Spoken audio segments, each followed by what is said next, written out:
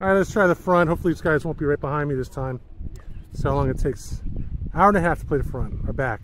All right, so we're in the middle here, and it looks like about 200 downhill, maybe. And that's how we do it, folks. Although it took me an extra stroke.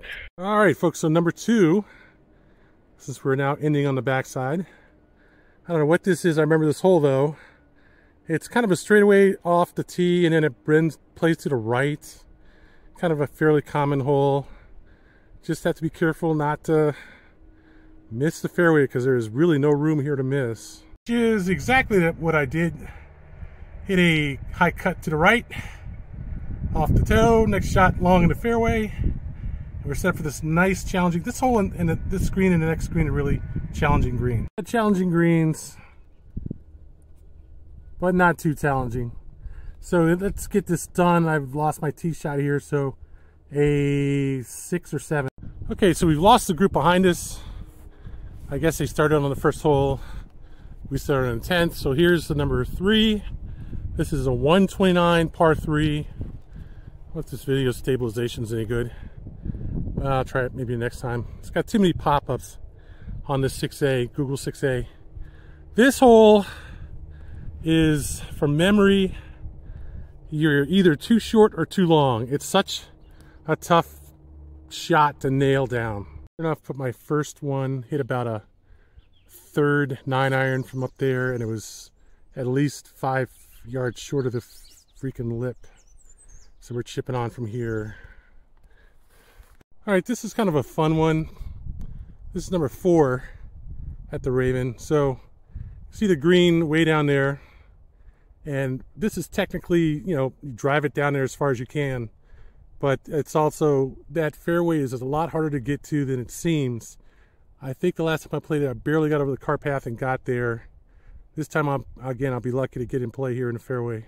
All right, so we are in a clear spot out there. We're straight ahead.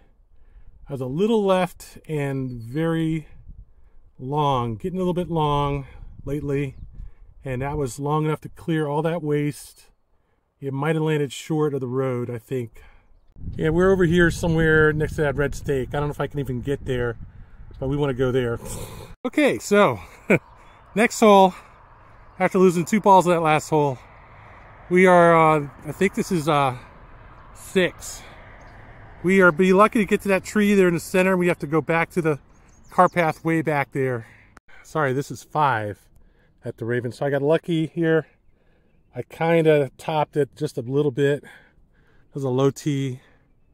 Somehow topped it. And then this one you have to be careful not to go after that fairway up there. We want to get just past a tree, and then we'll have a shot to the elevated green. Probably lay up here also, and hope we get a good second shot. Now the money shot, we have about 160 to that green. Bad, not bad ball. Took a little bit of a low fly on me and skated across the green. Number 6, and we're going at it at about 175. No, that's probably about 165 right there, so we'll see. Guess I played that one okay. Got a little brush of the tree right there, and then I heard it thump nicely, and that's a good sound. Nice video.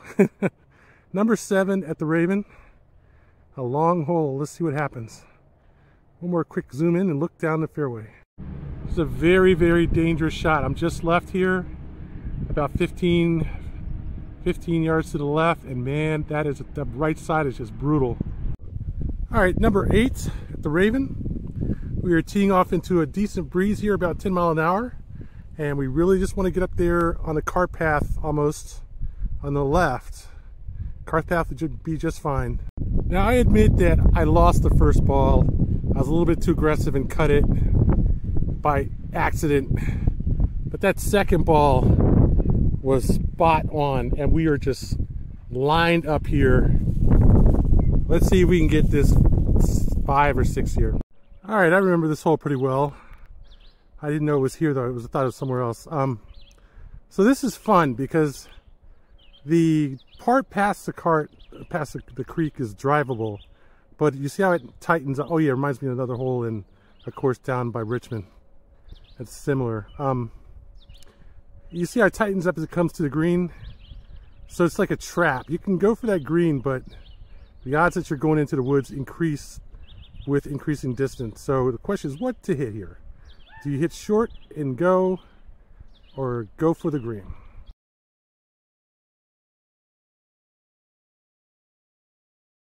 All right, folks, so here we're at the Raven Golf Course in West Virginia, Snowshoe, West Virginia. Finally made it out of here. It took me a good 5 hours to get here today. Started off last night, drove 2 hours, stopped at Staunton. Then I picked up from there, and it took me another 4 hours to get here. So we're starting off on number 10. Let's see if I can video my way around this course. Okay, second shot here. I hit a little bit left. Got up in this crap here and luckily came out. Got a playable ball at least. And let's see here. So a little bit tighter than I thought. The ball didn't break. Usually a problem I've been having a lot lately. My cut shot's not breaking, but anyway. So we found the ball. We're still in play number 10. Second shot. All right, we were able to get out and play from up there. Not the world's best shot, but again, not in the weeds, not in the woods, not lost. So we're set up here for a decent shot onto the green for, I guess, is a par 4. Wow, pulled it a little left up there. Got right on the cart path and bounced up there on the top of the sand trap to the left. How's that for 3? And we're up here, someone will find it, but there's someone right behind me. Of all the shitty lost balls, it came in there somewhere, I'm not sure exactly where, I was too far back. And there's someone right behind me, so anyway. On to number 11. This is a fun one. It's a long par 5, dogleg left. Very familiar to Swan Creek and down in southern Maryland, Charles County. All right, decent drive. We got out there in the fairway, just a little bit to the right. And let's keep going. So this is a tricky shot here. We've got a big swale on the right front of the green and all that stuff to the right. So basically, you know, we just want to stay out of trouble here and get in front of the green and chip on. All right, lying there about 100 out there, and onto the pin we go if we get lucky. Straight away, can't beat it with a stick, can you? Wow, that one took an unfortunate hop there. Just kind of a crown in the center of the green, and we are bounced off at about 45 degrees off that crown and went to the right, so it's on the fringe by the right side there where that gully is between those two trees. We might be in some serious peril. It should be right there where those stairs are. A little long, a little strong. I didn't bring my pitching wedge up with me, so we're gonna putt from up there anyway. Not bad. Could be a lot worse. Last time I played it, I made a complete mess of this hole. So yeah, I'm trying to stay ahead of the group that came up behind me on the 10th tee while I was on the green on number 10.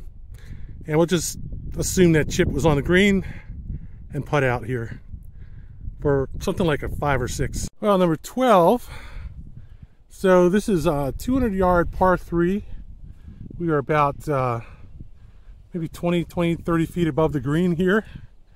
This is a challenging hole because not only do you have the creek there, or the pond to the left there, you also have a very steep drop off behind the green. And the last time I played it, I put a ball pretty much on the pin, but it bounced off and rolled over the back there down that hill. It took me like 2 or 3 strokes to get back on the green. So this time we'll be a little bit more conservative with our shot, hit and drive her out, and let's see. All right, so I tried to kind of pop it out there in front of the green, the high cut, and it hit a little bit right there in the rough, bounced down, and is now right next to that trap. I think it's just to the right. So we'll have a little flop there to that green, and the greens are very fast here. They are nice and dry. The weather is nice and cool. It's about 60 degrees here at 11:30 or so, and the greens are just fast as hell. Okay, so we got down here nicely. Ball bounced right about where those car tracks are, but in the rough. Came up here, and now we have this The lake is just going to the right there, so you have to be very careful here, especially as fast as the greens are. Yeah, let's not talk about how that last one turned out. I played a stupid flop, missed it, and played an even stupider flop out of the sand trap. Traded balls with the ball Pro V1 down behind a tree behind the green, other side of the cart path. So here, number 13 goes left behind those trees that you see there. And it's a nice hole, very long hole, about 420, 430 par 4. All right, so we're lying 3 here. Took me 2 shots to get around those trees, and I still haven't gotten around these trees. And now we have to get in there for 4, take a 5 and run. These guys are right behind me. All right, I forget exactly what hole this is, like 14 or 15, par 3, 202 from the back. And we're just gonna lay up here, see if I can get, there's a big creek there, see if I can get past that and get on. We hit the cart path right at the top of the rise there. Ball went over here, right next to where I stopped. Just happened to randomly stop there, and then kicked it out, and we are standing there with that chip. So I'll give this a 4. All right, so this is 15, 453 from the back tees, and I guess it's a 5. I don't know, we'll find out. Key here, we're just gonna get in play and go on and play the rest hole. Okay, so we're in play here. Not bad, about 225 on the left there, and we're gonna play down to the hole down on the left. I lost my zoomy thingy, so I guess I can't fix the zoom. But anyway, not bad for a first shot. Stay out of trouble here. All right, we just want to get on there and get out. Yeah, so I'm down here. Why am I down here? Because I got a letter from a greenskeeper telling me the course was markedly improved and I should come out and give it another try. So I am. What fun. I'm 3 chips it. I have to say the greens are awesome. No complaints there at all. Course is in great condition. Weather's awesome. So this hole is a lot like a course I played up in Pittsburgh, like the 17th hole. It's got a double valley. Very challenging. This one's a little bit more open than that one though.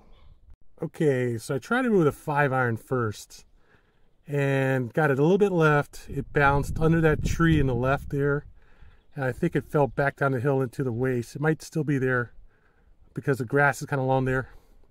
Went in and hit a driver, got it to bounce just to the left of the fairway on that little swale there, and it popped up to the right and went down the fairway. Beautiful drive. So I definitely would recommend, you know, going for something with the little legs there unless you've got a good long iron. Yeah, that iron didn't make it out of there. It was close, had a good line on it, but didn't quite have the legs, and the drive is sitting right up there on the side. Beautiful. Top of the hill, flat and everything. 4-iron down there by the green. Away we go. All right, this is 18. We're gonna take about a half an hour break after this because this guy has got his 9 and I'm gonna take my 9, the next 9. And this is a 420. This one's a little tougher than the last one because now you have 2 places to lose your ball. So we have to be very careful. Beautiful shot, just a nice cut back into the center. Shot of the 18th green, huh? From the cart path.